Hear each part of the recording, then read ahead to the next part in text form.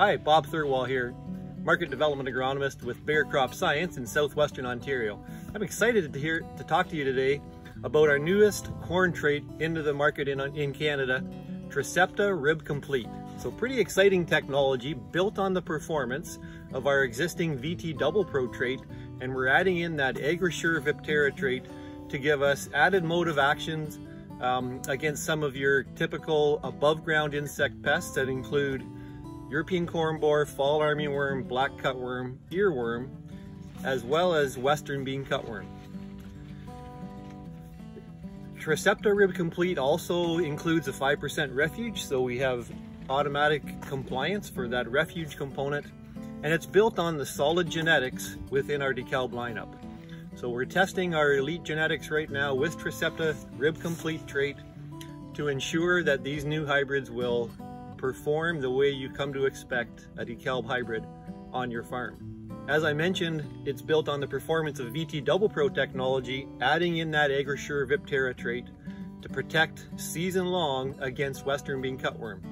So by eliminating that ear feeding by that western bean cutworm, we can help to reduce the chance of having infection from fusarium, helps to reduce that DON level in the corn, and is really part of a tailored solution program that includes spraying a triazole fungicide at silking to help protect that from silk channel infection.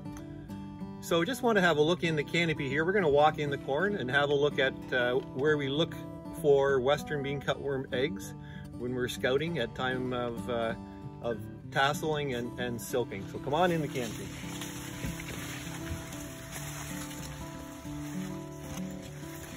So we're in this corn hybrid here. We're looking, as you can see, we've got just about full tassel. The silks are just about ready to come out on this hybrid.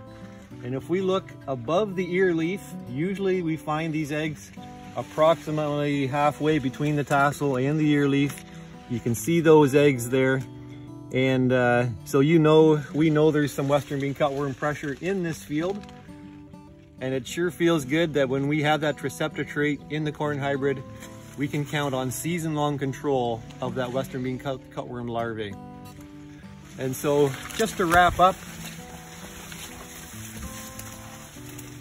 so what can you expect in the DEKALB lineup in the near future? We're testing hybrids and have hybrids in our field scale plots this year that include maturities from 88 day right up to 107 day. Again, we're checking that performance and those agronomics of those hybrids to make sure they're as good as what we're growing today from an agronomic standpoint, as well as a yield standpoint and performance. And we're pretty excited to launch this new trait into Ontario and Quebec for next year. So now we're standing in front of a Trecepta RIB Complete hybrid, and we'll just have a look at the ear tips here and see if there's any feeding in this area. So you pull those tips back, you can see the nice clean ears. There's no indication of any feeding on that ear. The next one there, it's clean too. So again, that protein in that Trecepta RIB Complete gives you season-long control from western bean cutworm. It's a nice tool in the toolbox as part of a tailored solution that would also include spraying a fungicide application at silk timing, such as Proline, and that Proline will help suppress the possible infection of fusarium or gibberella ear rot, which can lead to increased DON.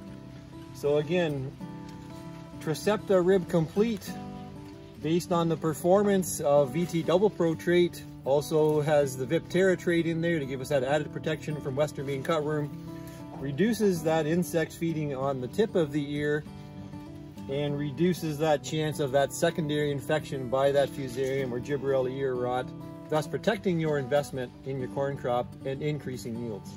So just to finish up with the standpoint from the genetic side and what are we coming to expect from the DEKALB, and we've got a couple of hybrids that are registered now for sale, DKC 5199 as well as DKC 5716. So I would encourage you to get out in your market development plots and have a look at those hybrids, compare them to the other hybrids in the lineup. We're also evaluating a handful of new experimental Trecepta hybrids this year, ranging from 88 day maturity right up to 106 day. And these will be scattered around Ontario in some of these local market development plots. Talk to your local agronomist, see where these hybrids are in the field, and get out and have a look at them. But we're really trying to expand that maturity base to have that Trecepta RIB Complete trait in the maturity of your area, so you can offer them to your customers and help to protect that green quality on your customer's farm.